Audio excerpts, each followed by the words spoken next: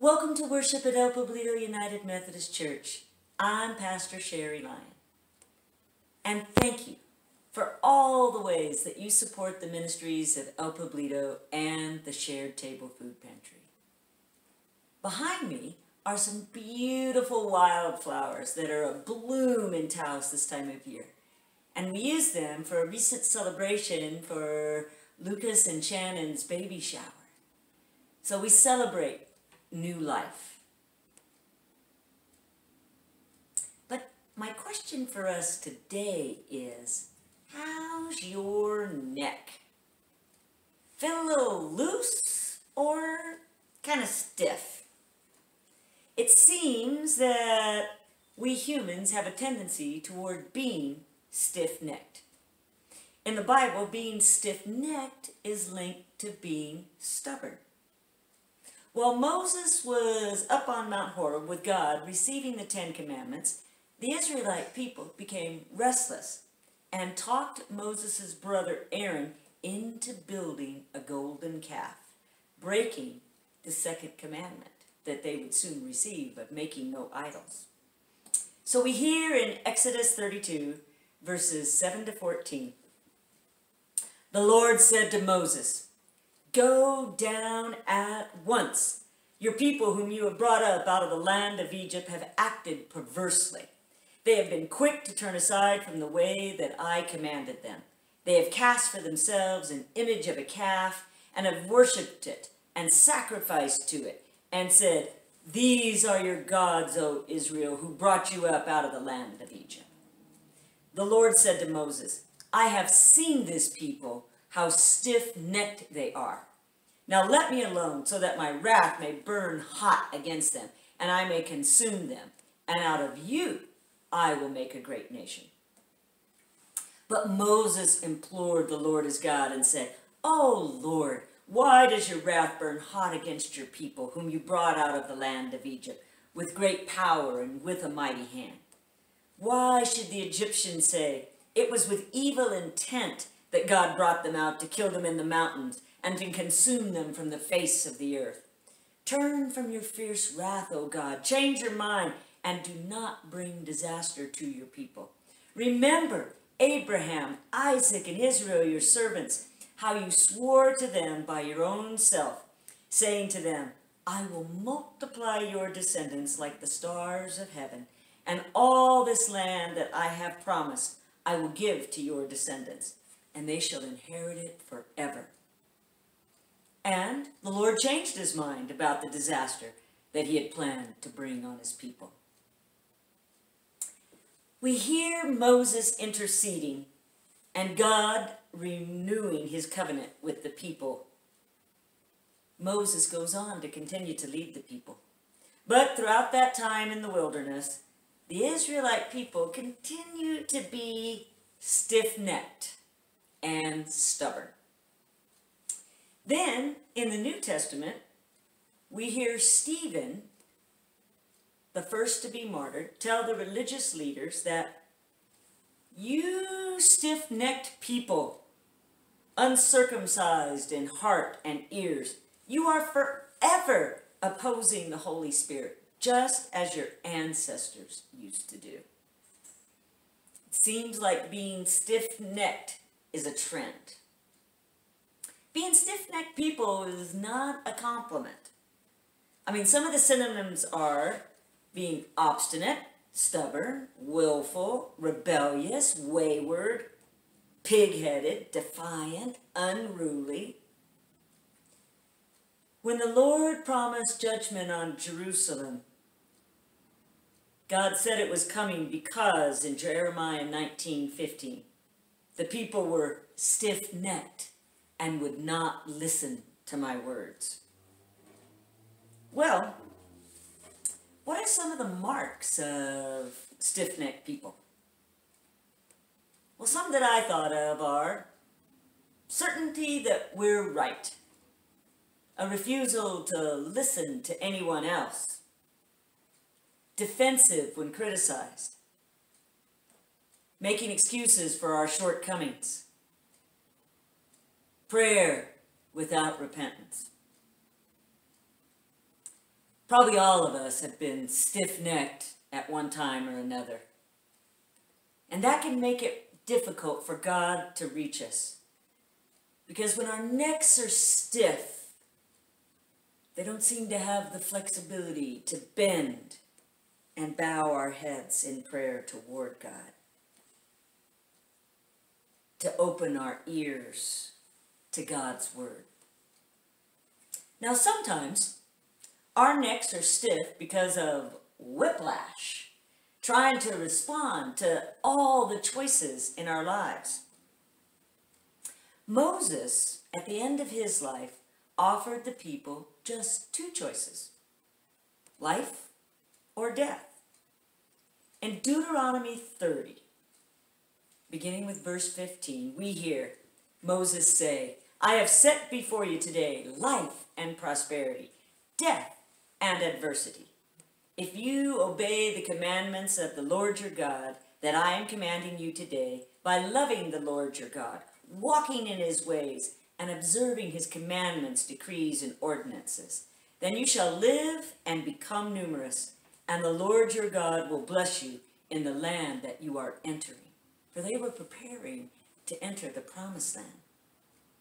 But Moses goes on to say, but if you turn your hearts away and you do not hear, but are led astray to bow down to other gods and serve them, I declare to you today that you shall perish, that you shall not live long in the land that you are crossing the Jordan to enter.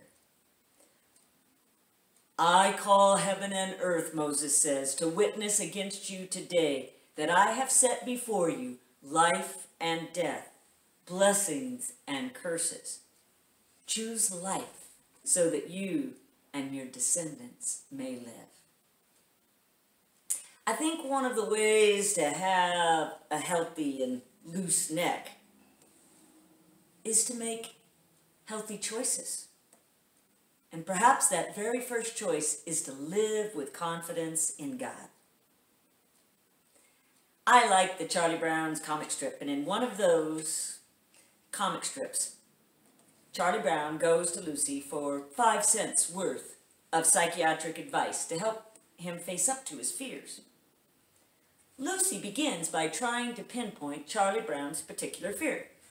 So she says, perhaps you have hypogyphobia, the fear of responsibility. No, says Charlie Brown.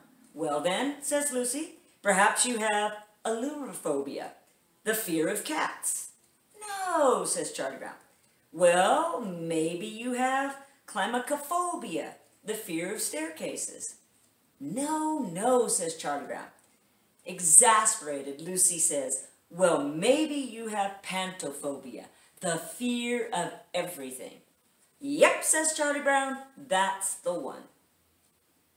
Well, bless Charlie Brown's heart, but the truth is we all have moments of fear and anxiety. But we hear God say throughout the Bible, fear not, I am with you. There are 365 fear nots in the Bible, one for every day of the year. And the point is clear. Because of God's love for us and presence with us, we can choose to live in confidence and without fear. The Candler School of Theology at Emory University is named in honor of Bishop Warren Candler. And it's said that when he was on his deathbed, Bishop Candler was asked if he was afraid of dying and if he was afraid of crossing over the river to the other side. And he gave this wonderful answer: "No, I'm not afraid at all, because my Father owns the land on both sides of the river." That is confidence in God. I think the other thing, and there's more than two, but another thing that we can do to limber up our necks and to live more loosely is to choose to live in gratitude.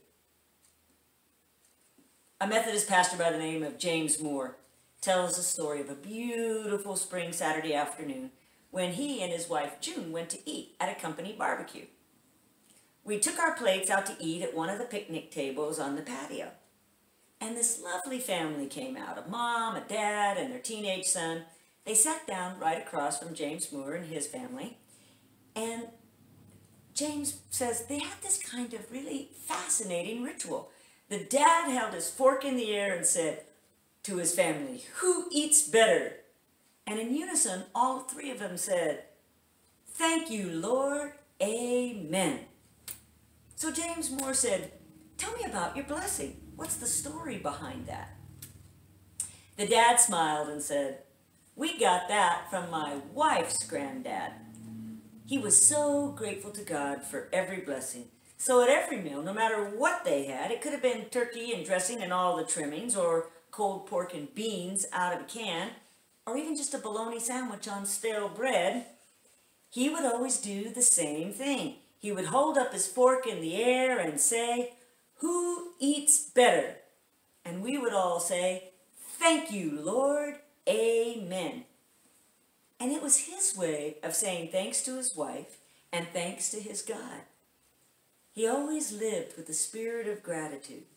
So we try to do that too.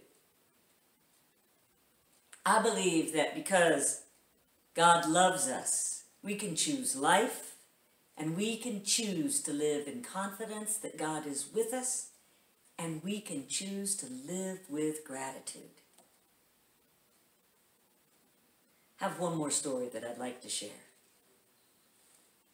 Alexander Solzhenitsyn tells of a moment when he was on the verge of giving up all hope as a prisoner in a Soviet camp. He was working 12 hours a day at hard labor. Alexander was existing on a starvation diet. He'd become gravely ill. The doctors were predicting his death, and frankly, he wrote, he didn't care whether he lived or died. One afternoon, he says, while shoveling sand under a blazing sun, he simply stopped working. Alexander did so knowing that the guards would beat him severely, perhaps even to death. He just didn't care anymore. He felt he just couldn't go on. But then he saw another prisoner, a fellow Christian, moving toward him cautiously. And with his cane, the man drew a cross in the sand and then quickly erased it. And in that brief moment, Solzhenitsyn says, I felt all the hope of God flood through my soul. It gave me strength and courage to endure that difficult day and each day of imprisonment that followed. Alexander Solzhenitsyn was saved by the sign of the cross. The quick reminder of God's love and power gave him strength to hold on to. It can give us the same strength. And we have the same choices. Life or death. I invite you, choose life. Because of God's love, because of God's grace, because of God's promise to be with us always. We can choose to live with confidence, to choose to live in gratitude, and to choose to live in Christ. I think when we do that, our necks will feel a whole lot better and bend a lot easier in prayer. Will you join me in prayer? Oh Lord, break down the stiff-necked spirit within us. Break us, soften us, renew us. Make us ready to live with confidence, in gratitude, and always in Christ. Today I'm standing on a bridge over the Santa Barbara River in the Pecos Wilderness. That's the river noise you hear in the background. We are remembering on this day the tragic acts of 9/11/2001. And what a beautiful antidote to be out in nature. Lord, let us lift up all of those who served and saved, those who lost their lives, and those who continue to grieve. Grant comfort, grant strength. And now gather us into one as we say the prayer that Jesus taught, saying, Our Father, who art in heaven, hallowed be thy name. Thy kingdom come, thy will be done, on earth as it is in heaven. Give us this day our daily bread, and forgive us our trespasses, as we forgive those who trespass against us. And lead us not into temptation, but deliver us from evil. For thine is the kingdom, and the power, and the glory forever. Amen. Thanks. Thanks for all the ways you support El Pueblito and Shared Table. You can donate online at elpueblitoumc.org, or you're always welcome to drop a check off at the church. And now, let's sing along with Claire. Amen.